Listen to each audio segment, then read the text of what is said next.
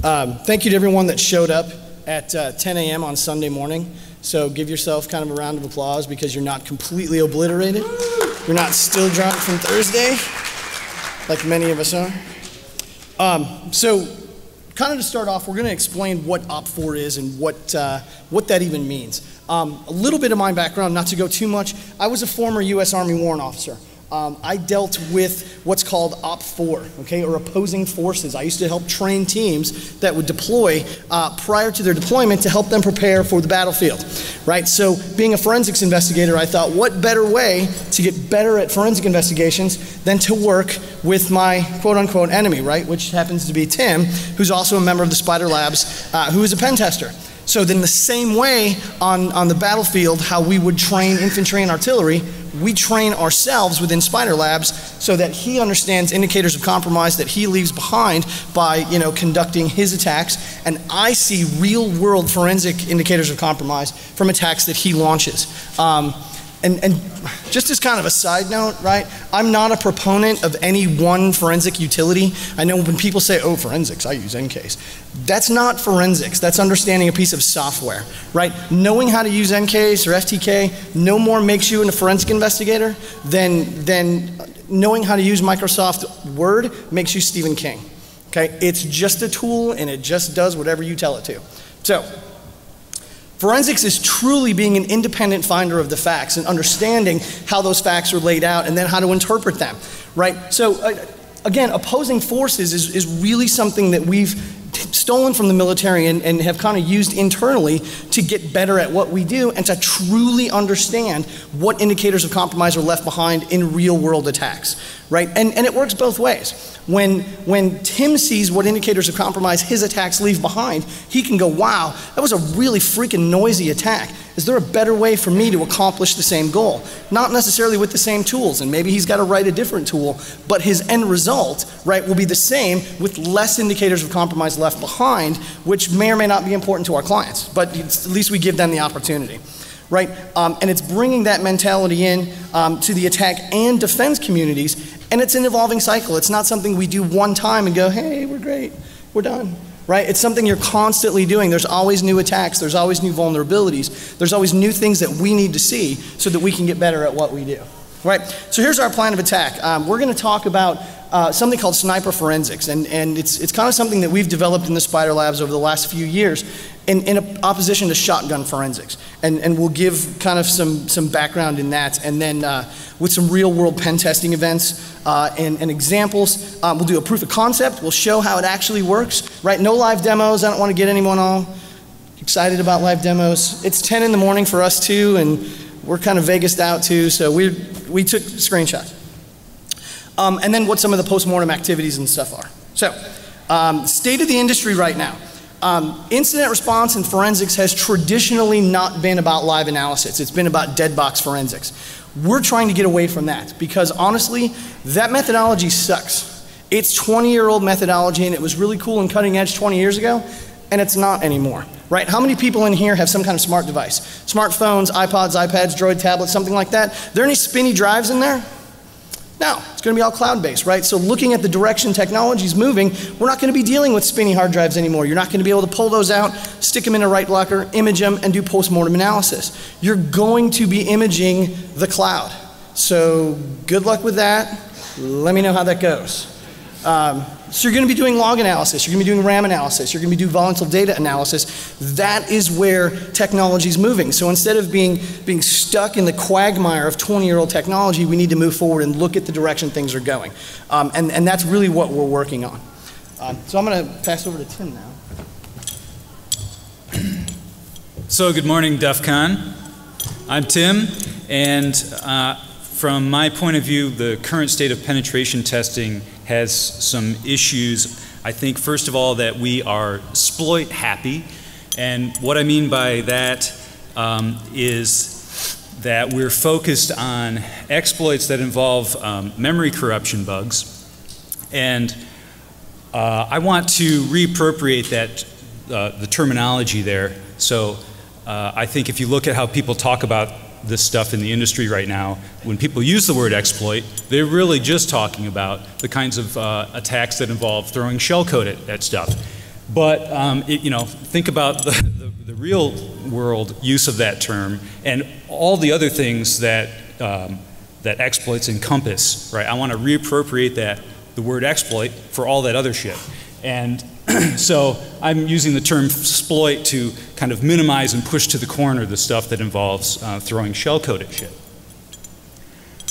And then, more importantly though, I think that the penetration testing community is losing focus with, or the connection to real attack patterns, how attacks actually occur in the wild. And so I think if we look at how we scope penetration tests, how we perform them, and how we document them, those are all, I think we are in each of those cases drifting away from real attack patterns, and I want to switch things around back to what I'm calling real world penetration testing. And so more of that later, but next Chris is going to give us an intro into sniper forensics. Okay, so some of you may have seen, if you're in the forensics community, you may have seen or heard of sniper forensics. I actually wrote it on a plane. So right, it's kind of like Sting writing message in a bottle in the back of a bus. So I kind of wrote it in the back of a plane, but it makes sense. And just a little bit of background, comic nerds and computer nerds kind of flock together and are kind of some of the same people. So one of my best friends is a comic book artist, so I wanted to give him a shout out for drawing this for me. This is the official Sniper Forensics logo written by a gentleman named Dan Christensen, who's a fantastic comic artist. So if you're a comic nerd, please check out Dan's stuff. Shameless plug, done. Okay, so sniper forensics is, again, it's the concept of going after the data that's necessary, right? And we use the term indicators of compromise for that. It's not going after a bunch of crap that you probably don't need, right? You don't need full disk images to see what's happening in memory. You don't need full disk images to create a forensic timeline, right? You have to know what the data is that you're going after and why you need it. And this is why I don't like point and click monkey forensics, is because you don't know what's happening in the background. You load an end case, you click sweep case, and you ask, what did that just do? Well, I'm generating output. That's awesome. What kind of output are you generating and why are you generating it and how is it doing it? I don't know, right? So open source tools, in my opinion, are so much better because I get what's happening with the ones and zeros. And I'm making that decision, not a developer for a software company that a sales guy told me I needed. Right? It's me as the engineer going, here's what I want to see. Right? So we have, you hear about the APT, and that's awesome marketing by Mandiant. So if anyone here's from Mandiant, great marketing for APT. But, and I think that was born out of the AFOSI actually. So anyways, we have the OPT, right? The organic persistent threat. Because attackers don't attack something and go, damn, that didn't work, and then walk away, right? It's a constantly evolving attack surface, and the attackers are constantly going after stuff, and if it doesn't work, they're not packing up shop and walking away, right? They're trying new things, trying new exploits, and Microsoft is certainly helping that, right, by having so many vulnerabilities embedded within their code, with applications as well. So it's constantly moving organic threat. They're highly motivated, highly funded, and organized. Right, the days of bad guys being kids down the street like y'all, I'm from Oklahoma, so if I say y'all, it's okay, I'm allowed. Like y'all or someone doing it, tagging for the heck of it to say, oh, look what I did. It's not the case anymore, right? The majority of cases that we work with both local, state, and federal law enforcement are dealing with organized crime. Hacking has become a high dollar crime, right? It's a syndicate, there's components to it, there's moving parts just like any business model. And they really understand return on investment, and they're really good at it, right? Not necessarily the cleanest attacks in the world, but the end result is the accomplishment of something that can be extracted and monetized. And we see it all the time. I think last year it was a $250 billion industry just in credit card theft, right? Not to count, the theft of PHI or PII or other types of information that has, no kidding, like drugs, it has street value. So it's really pretty cool to see how that moves. Additionally, it's a laser versus a big rock, right? I can kill you by smashing you in the head with a rock. It's effective, right? It does its job. Versus if I shoot you with a laser beam from space, you're still going to be dead, but the methods that I used and how clean and efficient it is are exponentially greater, right? So that's kind of another analogy I like for sniper forensics. And target selection, right? I can look at whatever data right, I think the bad guys are going to go after, right? And y'all know as pen testers, you don't pen test for the sake of pen testing, right? When I was a pen tester, my customers would give me a target and say, go get this. See if you can get to that data over there. And they'd put me, 7 miles away, 3 different subnets away, and you have to jump and pivot, but that was the end goal. So who cares how I went through it, because the end goal was I extracted that data that I could then monetize. So that's where we start, and then we move outwards because that's the logical sequence of an attack, right? So, and then you get the best return on the investment, both for the attackers and for us as investigators. And then obviously pivot attacks lead to deeper, penetrations, which is just fun to say. Right?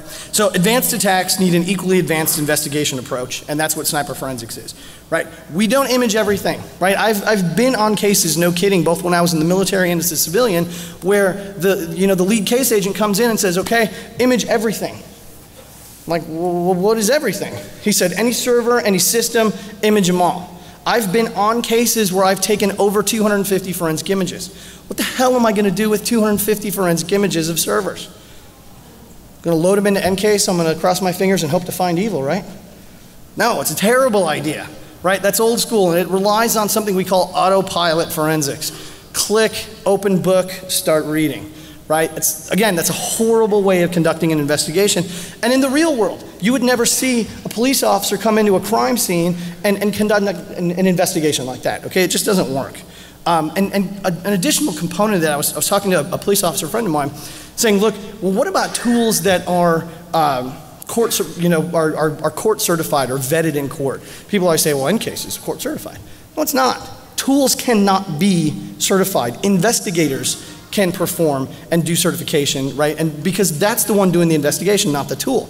And saying that one tool is court certified versus another is like saying, if you take crime scene photos with a Nikon, those are accepted. If you use a Canon, no, we can't accept that, right? It doesn't make any sense. So sniper forensics uses logic, go figure.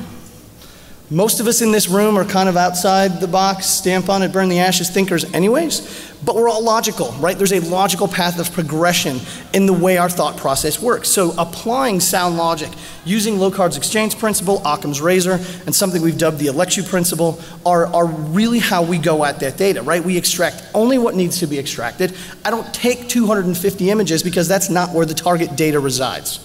Right? I go after the target.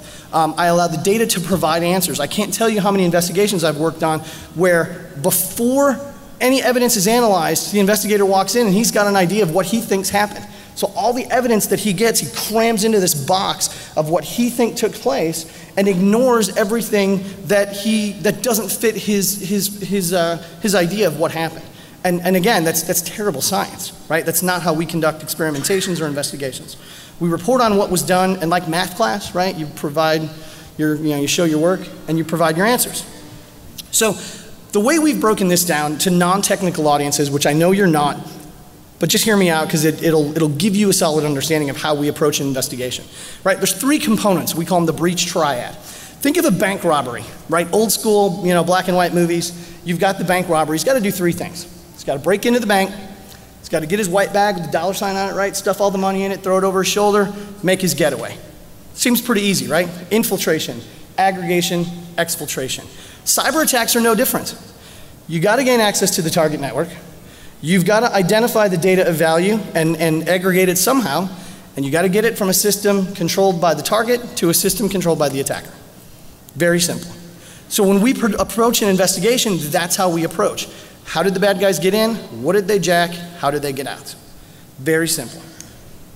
So the guiding principles, if you don't know, are Locard's exchange principle. Everyone's seen CSI, right? Everyone's heard Gil Grissom talk about Locard's exchange principle. Occam's razor was by William of Occam, and a gentleman named Michael Alexiou, who I used to work for when I was with the X-Force at ISS, developed this, but he never documented it. So I asked him if I could document it. He said yes, so that's where that came from. So basically, Edmund Locard was the founder of the feast in our world. He was kind of the father of the modern forensic sciences. And he said, look, use deductive reasoning.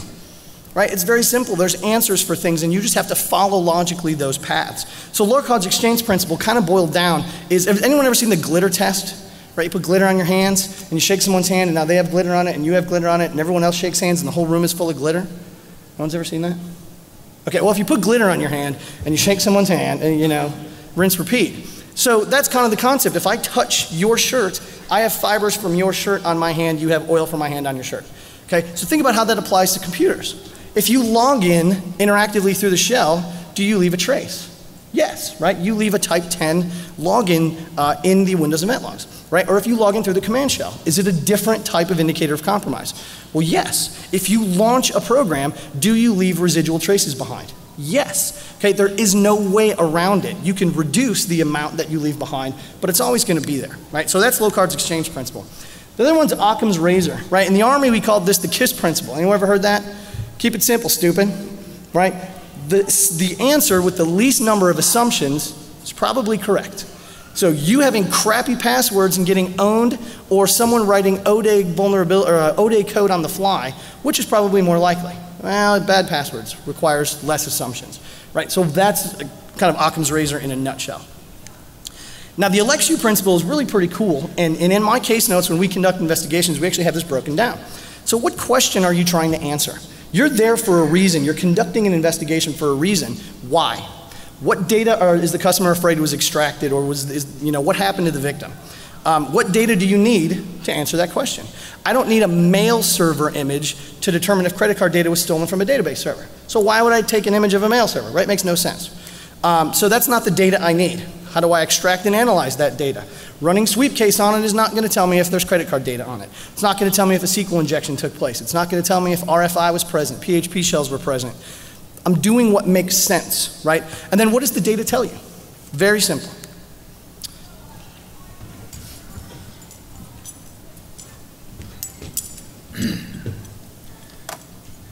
So I'm going to introduce what I call real-world penetration testing, though this term is kind of out there in the wild. First, what I mean by real-world is, well, we have to remember that a penetration test is a model of something else, and its value is related to how close or far away that thing is from reality. So by real-world, I don't mean like pen testing like the real pen testers do it. I mean pen testing like the real attackers do it.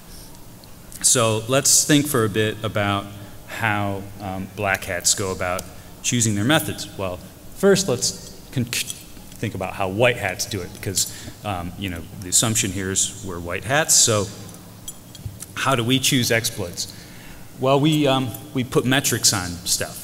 We look at vulnerabilities and we measure them according to various things. There's been a number of standards over the years.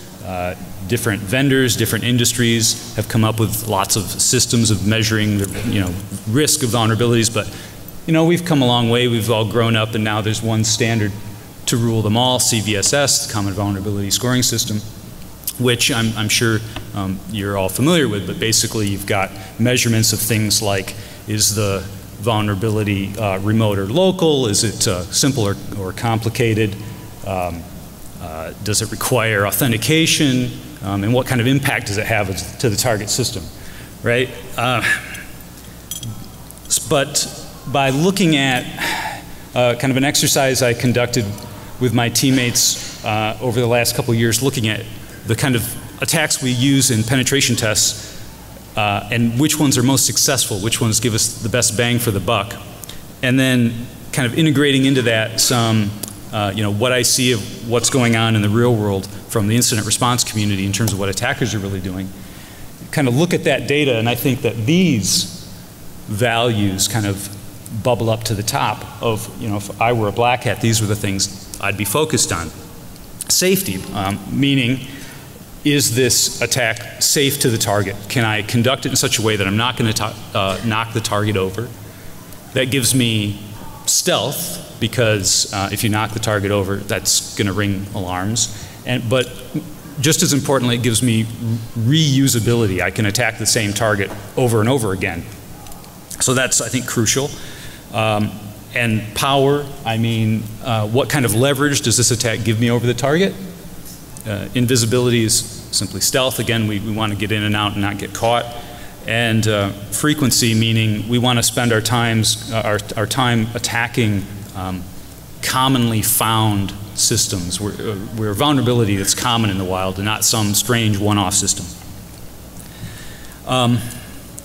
So one thing to notice though, if you look at these metrics, is none of these appear in any form in CVSS. So that was one of the things that struck me when I put this data together. First was just that there seems to be this disconnect between how, as an attacker, I go about choosing exploits and how defenders go about choosing which things to defend against. It seems like we would want those things to line up.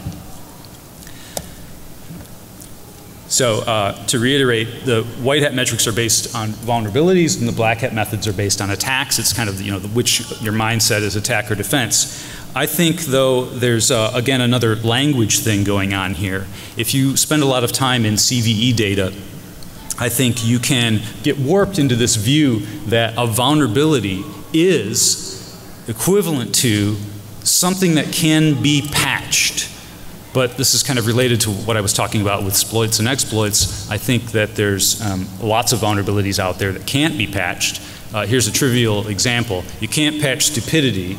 You can exploit stupidity, so therefore there's vulnerabilities out there that can't be patched. I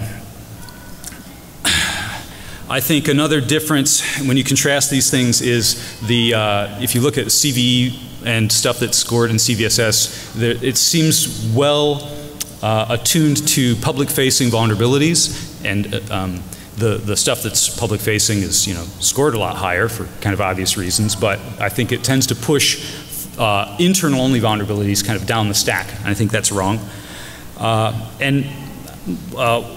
Even more importantly though, the white hat metrics are atomic. They're kind of atomic by definition. If you go into read the rules on how to do CVSS scoring, you can't put two different vulnerabilities together and give it a CVSS score.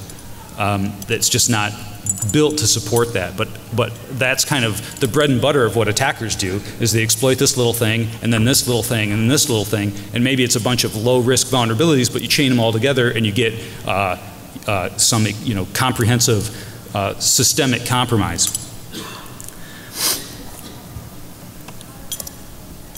Just a quick sidebar here. I think CVSS needs some work. It's actually undergoing a process right now to get to CVSS version 3.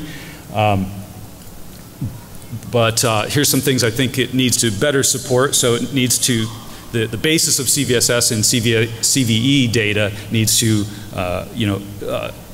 look at stuff that's obviously vulnerabilities that's not being scored. So just to give you a trivial example, ARP cache poisoning. Well, that's one of my favorite vulnerabilities. I use it every freaking day, and it's not, it doesn't have a CVE. It's been a CVE candidate since 1999, but it's never advanced past that. So that's an example of a vulnerability that's in the big bubble. It's not in the little bubble. Why is that? I think the most critical attack surface is internal, so I want to see scoring that kind of prioritize that and brings attention to that. And I want to see a scoring system that allows us to put vulnerabilities together and put some kind of conglomerate score on it, so we actually line up where attackers are going with what defenders react to.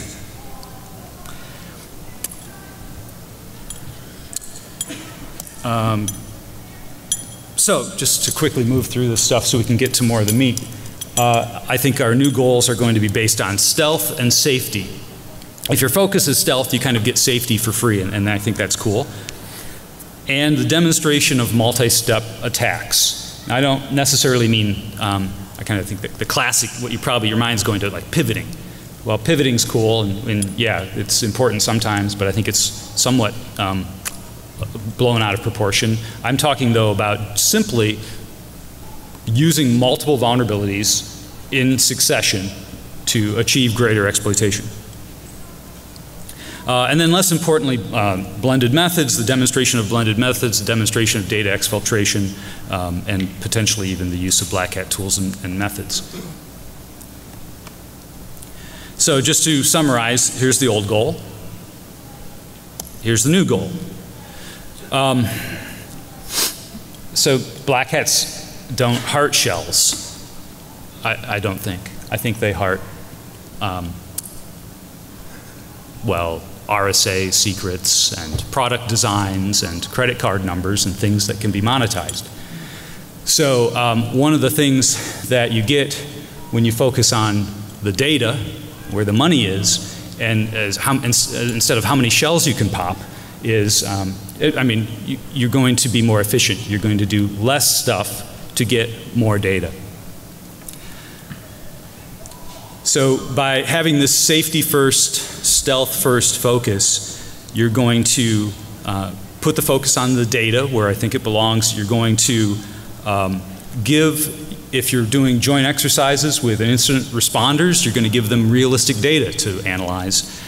And as a kind of workaday penetration tester, most important for me is that if I can focus on safety first and I can convince my clients about the principle of safety first, I can actually set realistic scopes on my tests and not be restricted from looking at certain systems or restricted from looking at certain network layers and all that kind of shit. I mean, that's all our fault, I think, ultimately, because over the years we've fucked things up and we've knocked systems over and pissed our clients off. And so naturally they want to restrict where we go.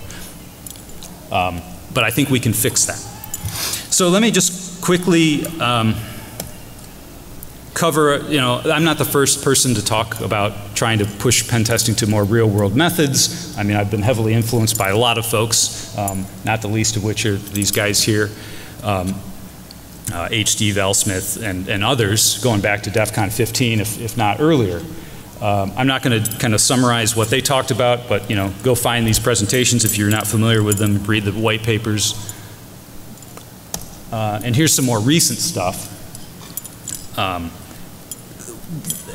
If you look at kind of this history of dialogue around real-world penetration testing, there seems to be a focus on things like binary exploit versus other kinds of exploits, which I referred to earlier. Also, you know, the importance of 0 days. Are they critical? Are they irrelevant? Well, that's all kind of interesting, but what I want to highlight as kind of the fundamental focus around real-world penetration testing is the focus on stealth and safety. So let's take a quick look at what someone who's not applying these methods looks like. So we're going to run a couple of scenarios past you. We've got the lazy pen tester and then the real world pen tester, and we're going to look at things first real quickly from kind of a network point of view, and then Chris is going to take a deeper dive from a host level analysis. So of course the lazy pen tester is none other than Pen Test John. And just so that I don't have just a list of kind of attack types, I went ahead and threw up some, you know, a network IDS, configured it with some default signatures, you know, and ran some of this stuff just to give you I'm kind of starting to scratch the surface of what a deeper analysis of this might look like from the network layer. So here's, you know, kind of trivial example, netmap, and of course, or nmap, and of course nmap's going to trigger a bunch of alerts. You'll hear me say later, I'm kind of down on the whole port scanning thing, and this is one reason why. Triggering alerts, yes, but also if you've been doing this for a long time, I'm sure you've run into systems that actually fall over when they get scanned. And why? I mean, why are you doing that? What? Well, so here's another one. Specific to a particular protocol, this is SMB taking advantage of NetBIOS null sessions or SMB null sessions, and enumerating lots of stuff, maybe from a domain controller, like users and groups and password policies and shit. And you know, it's just it's a low level alerts, but it's going to potentially trigger a lot. Another example, password brute forcing, trying to guess, you know, for weak passwords. In this case, against SMB again.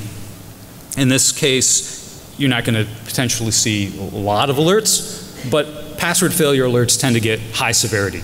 So few alerts, but they're red. Again, not what you want.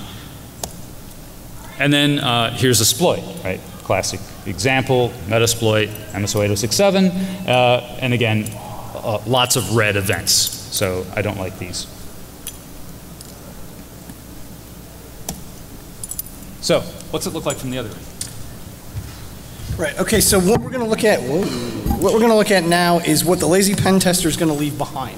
Now, understand the caveat of this was a lab, right? I knew what Tim was, well, I knew when he was going to attack. I knew what box he was going to attack. So, okay, there's a certain degree of unrealistic ism, right, going into this.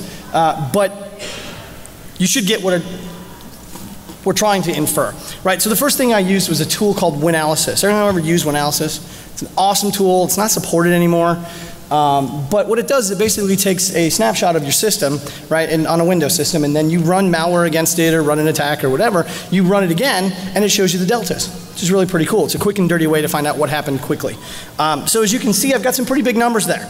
Right, I got some red stuff and some squares, right? So basically what that means is all of those are changes to the system, right? So Tim did what he did, and I've got 180 critical registry warnings. I've got some activity on file systems, and I've got some activity to users.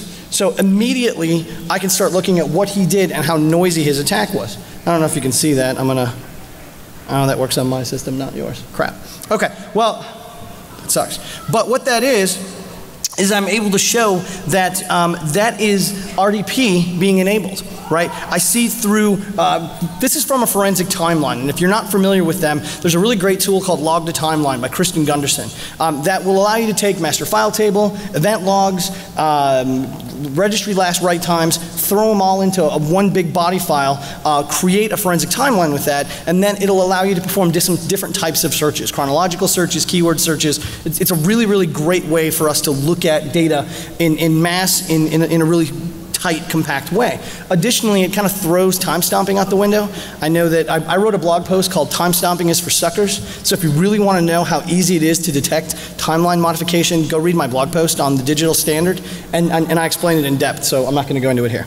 So immediately I see that RDP's been enabled. Okay, well RDP, remote desktop protocol, remote administration, there's my infiltration mechanism, right? So I did not draw that with a crayon, just in case you're wondering. That's a tool called Zoom It. It's pretty cool for presentations, but I circled some additional activity. So I see the SAM hive being modified, okay? And I see a new entry being created on the SAM hive within the Windows registry. So for all the Windowsy people, new entry in SAM hive equals what? New user. Wow, that's awesome. Good job, hacker. Thanks for creating me a new user. And you called it hacker, H-A-X-0-R, which is kind of easy to spot. Now, I have never actually seen a user ID called hacker in the wild. What they're usually named when an attacker tries to create himself a backdoor is like a system account, the internet user account. Something that looks kind of cool because we know all end users are what? They're stupid, right? All of them. And so unfortunately they don't catch something like that. And realistically, how many end users know how to parse the SAM hive, look at the last write times in the registry and see when a file was created? Right, probably not many. So we do see this user activity being created from the registry hives, right? And we can see that through the forensic timeline, I know exactly when this took place. So now we call this the window of intrusion. So now through my timeline and through my analysis, instead of looking everywhere, I've got about a, I don't know, 5-minute period that the attack actually took place. I'm not taking massive forensic images. I'm not looking at, images and images and images and massive amounts of data. I'm looking through a timeline and then through my volatile data at about a 10-minute period. Okay? And I was able to do all that very, very quickly. Right? So one of the things I did is in my forensic timeline, I knew I had a user ID called hacker. So that's my keyword that I'm going to search on. And so what I did is I grepped through that forensic timeline and I did a grep dash, well, what did I do? I did a grep-i for hacker and then I piped that to word count minus L to get a full listing of how many files actually had that thing on it. And there was 406. So through Tim's creation of that user ID, right, Windows then created or made 406 modifications to existing files or created new files. Okay, so then I piped that to only look for files that had been born, right? It's an attribute, a MAC-B attribute. So on NTFS file system, that B is birth, new files on the system. 133 new files from the creation of a single user ID. Very, very noisy, very easy for us to pick up on. Okay, so if you're trying to employ stealth, not the way to do it. Okay, because it leaves behind over 530 residual trace data elements. Pretty cool. Okay, so the other thing I can see through my forensic timeline, remember I said there's different ways to search through this data. There's keyword searching, which, if I have keywords to go off of, okay. What's better that I like more is chronological searches. When I have a window of intrusion that I'm looking for, now I can look at all activity in that window. I can add registry lapse write times. I can add event logs. And really in log to timeline, what's cool is there's like, I don't know, like 30 different supported log file elements, and you can email Kristen if you find one that's not there, and he'll add it for you. So it's a really, really great tool. So I can add all of this log data and then say, show me everything that took place in this 10-minute time frame. And I can look at all the activity. So I see this download, right, of IP scan win32-3.0-beta6.exe. Does everyone know what that is? It's the angry IP scanner. Again, not necessarily the downloading of the IP scanner is noisy, but the download of a utility onto the system is going to leave residual trace data, not only in the internet access logs that's going to show that taking place, but if it were FTP, let's say he didn't use the web, he used, or the internet, well he did, but HTTP, right, he uses FTP. What's that going to create? Right, the execution of ftp.exe is going to create a prefetch file. So I know that he executed FTP prior to the file, or what API, the URL download to file API being invoked and a file appearing on the system with a new birth date. Okay, all of that sequentially, like Tim said, a small thing here and a small thing here and a small thing here, chain those together and I've got a story of what took place that's really pretty good. So I can see that that file was downloaded and then I can grep through that and I can see file execution as well. Because the first time a file is executed on a Windows system, what gets created?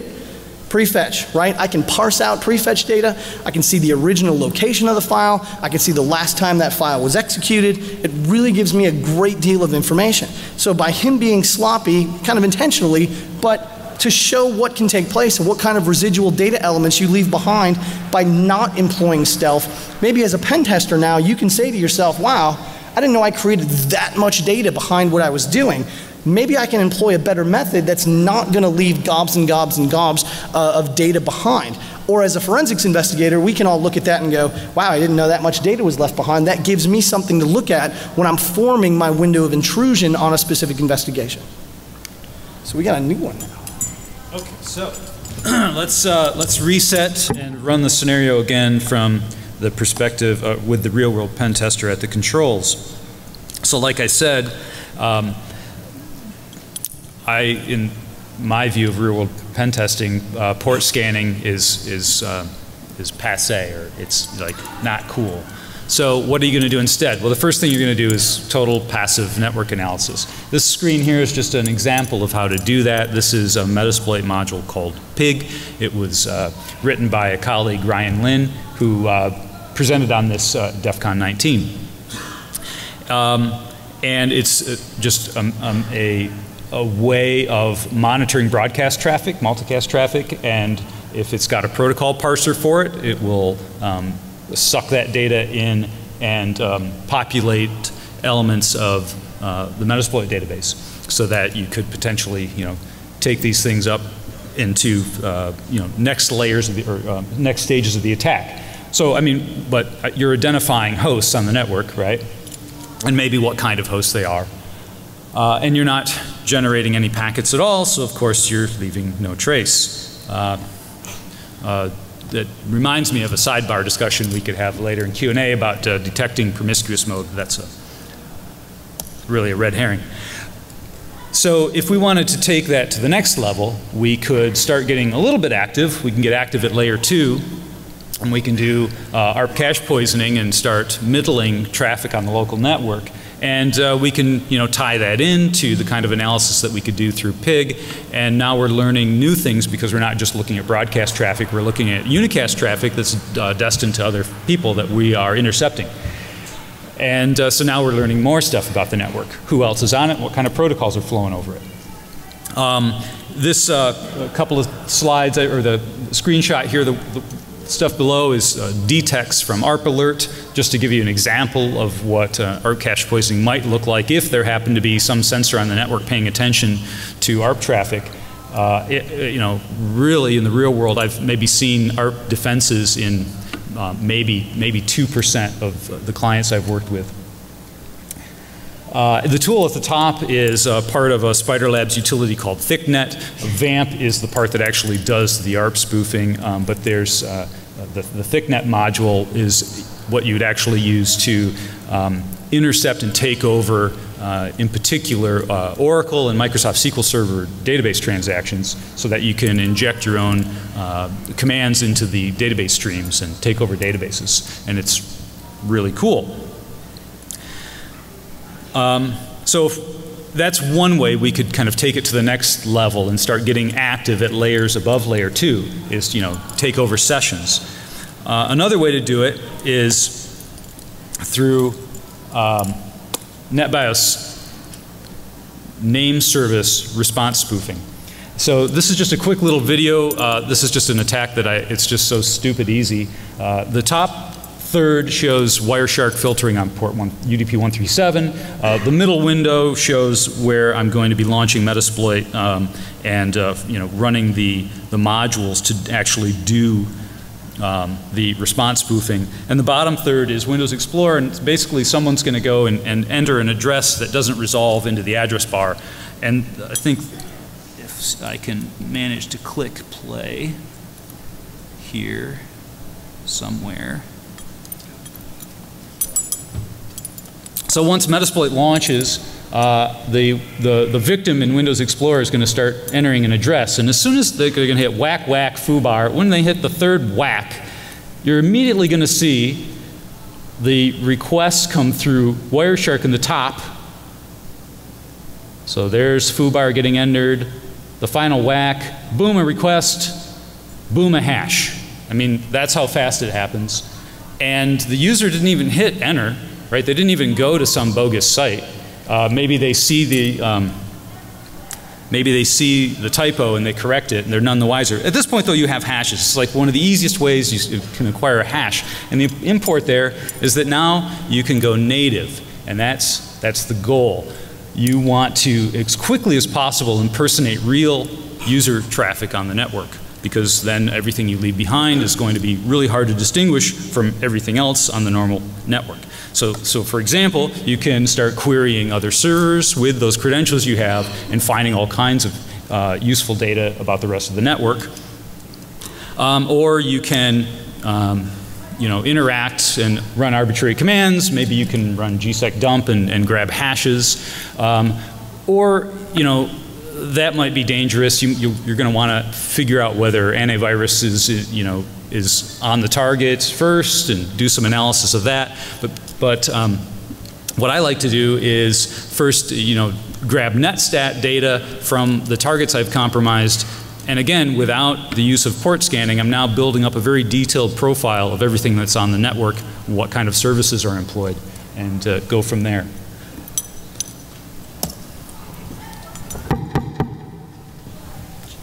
Okay, so we're going to smoke through this last example because we've got about 7 minutes to get off the stage. Okay, so in the next example, Tim used a stealthy approach. He was able to execute WinExe, which is kind of like you know, kind of like PSExec. Didn't leave any residual traces on the target system except for prefetch files, which he went from creating over 500 files to still accomplishing the same goal, right? Just using a different methodology and using a different tool to execute commands on the native system and leave me 2 prefetch files to look at, which was awesome.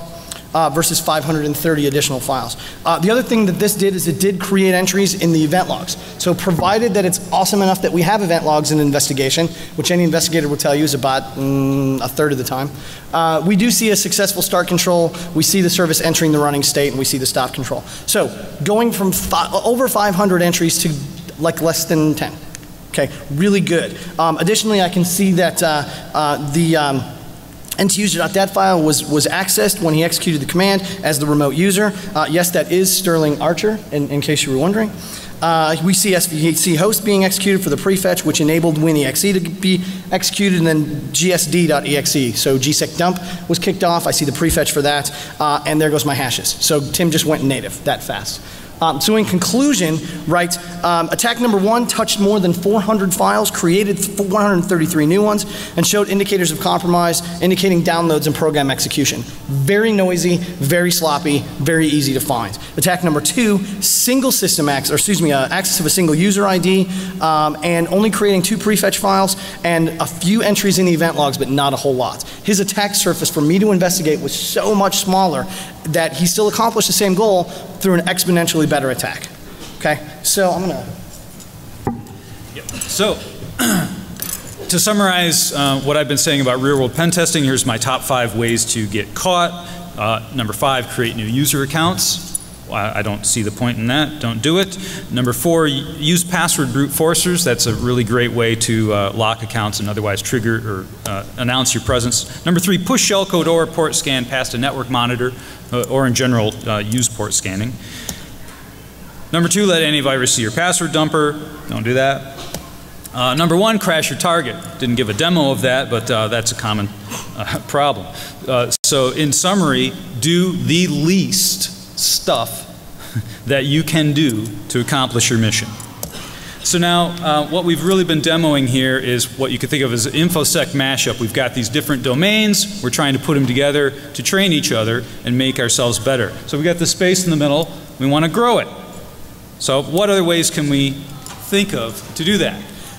So predominantly, right, so JTF missions, right, Joint Task Force missions, working with your pen testers, forensicators, and forensicators working with your pen testers to figure out what it is that real-world attacks actually look like. What do exploits really look like in memory? What do they really look like on a disk system? You're not going to find that with NCASE. You're not going to find it with FTK. You're only going to find it by doing analysis real-time with labs, with your friends in the pen test community, right? And then MREs, everyone's had those. They're delicious, right? Meals ready to eat. 15,000 calories, bind you up for 4 days. It's great stuff. So we have incidents ready to eat, right? When Tim comes with a new exploit, we have a pre-canned virtual machine that he can attack. It's got all of my detection tools built into it. It's got the tools that he needs to conduct his exploits. So we can kind of do that, extract the data, and analyze what it's going to look like. Then we can take that information and move it outwards.